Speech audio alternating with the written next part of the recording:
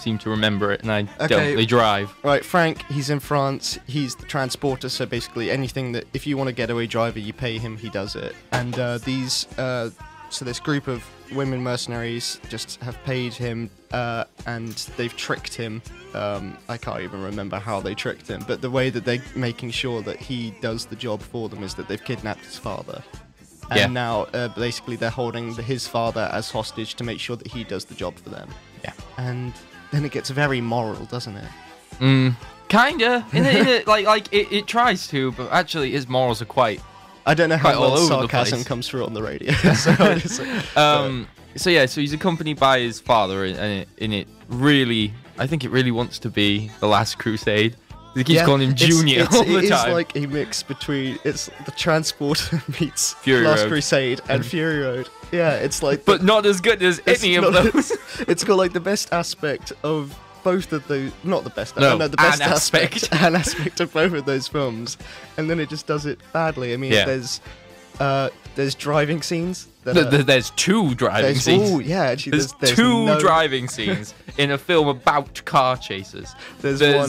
There's these kind of... They try and reinvent the way he does hand-to-hand combat, clearly trying to follow the raid model. Yeah. In the way that it's really fast, and he's like fighting loads of people at once, and you'll like somehow implement the environment into the fight sequences.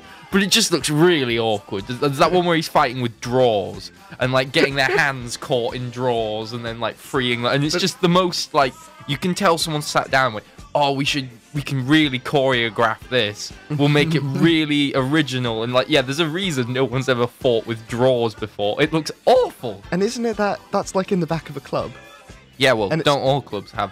Oh yeah, they've always got that drawer corridor that I love to walk through. Yeah, it's just a mess, isn't it? It's weird. Like, I know that this is a fairly unoriginal complaint to make of a modern day action film, particularly a cheap, not particularly good modern day action film, but it's particularly bad in this case, in that I know it can be said for like Taken and all them, the editing is incredibly fast. I mean, not the normal incredibly fast where it's like, it may be like each shot lasts half a second. I mean, here it's just like it's just like flashing images and you have no idea what's going on. There's that bit we were watching where we actually turned to each other and what just happened. Like he grabbed someone and then there was a shot of something and then the guy was on the ground and we were like, what did he do? What happened? The first time you said the editing was really, really fast, I thought of the exact opposite moment. So when in the beginning there's kind of a prologue, and then right afterwards you're showing the bad guys again, and it's like 10 years later. And then the camera comes into this room full of 4 bad guys that were all introduced in the prologue, and so it pans into bad guy 1, and then does a black and white flashback of him, every shot with him in the prologue, and then bad guy 2. It pans onto him, and then black and white flashback of every shot of it. And it does it for 4 characters. And one of them just gets out of a car. That's all he does for the whole film. He's not even important. He's not important for the rest of the film. He's not important in the prologue. And it's just needless. And there are efforts at adding comedy. I mean, it's hard to tell in this film what's meant to be funny and what isn't. But... like, mainly through the father character. Some of it just makes very creepy. Yes. Very, very, very, very creepy. And he and his son seem to have a weirdly close relationship, giving a certain thing that they do with the women at one point. That's just like, whoa. He basically, the dad kind of is kidnapped by these women, but he kind of just treats it like a holiday in a way, but like a very, very creepy holiday. Like...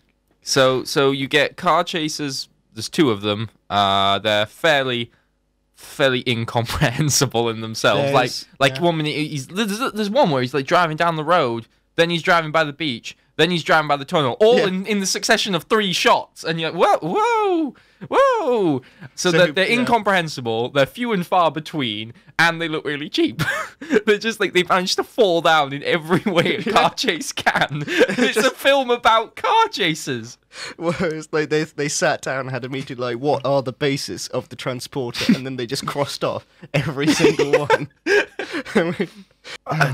There's very little nice to say about it. I mean, I've seen worse. I've seen a lot worse this year. and it was kind of entertaining 'cause it was mercifully short. It was the 1 hour 20 that you want something like that to be. Yeah, I'm trying to think. Would I recommend someone to watch it as a because it's not so bad it's good. No, it's not. So it's just kind of and you can have fun with it if you're with people. If you're watching it, I think the problem is you can have fun with it, but you could probably have fun with the Transporter 1 and 2 instead. Yeah. So you could just probably watch have more them. fun. Yeah. Yeah, great. What is your rating? I mean, it's not good, but it didn't make me angry. Is the thing. That's the thing. It's not good, but my main feeling at the end of it was, well, okay, that was bad, but there was no anger or boredom or sorrow involved. Yeah. So it's quite 4? hard, isn't it? Yeah, I was gonna go 4? for the same. Yeah, because it's just it's not neutral. It's just we kind of feel neutral about it, but it's kind of just badly made. So very because we haven't said this. Sorry, we watched it on do we watch it on Blu-ray or DVD? We watched it on disc. And obviously there were the special features, and some of them are pretty funny. It's not Robo-Dog levels. It's not Robo-Dog levels of delusion, but they did seem to think they seem to be talking about a different film to me. There was a lot of talk about artistic integrity and the characters' journeys. Yeah, the characters' journeys. Yeah, which the characters. Well, I mean, I think there's 7 minutes worth. I think this is important to tell people what they're in for if they do choose to buy this. There's about 7 minutes worth of special features, more or less. Maybe a bit more. I'd say even more, 15 or something. Oh, even more, 15. Okay, there's very every minute is draining. But I would say about half of it is just them recapping the film you've just watched. So and it's with flame transitions. Oh yeah, no, it's like they got the intern to edit together the making of. Yeah, it's true. Right. If you haven't seen the originals, watch those instead. If you have watched the originals, don't watch this one.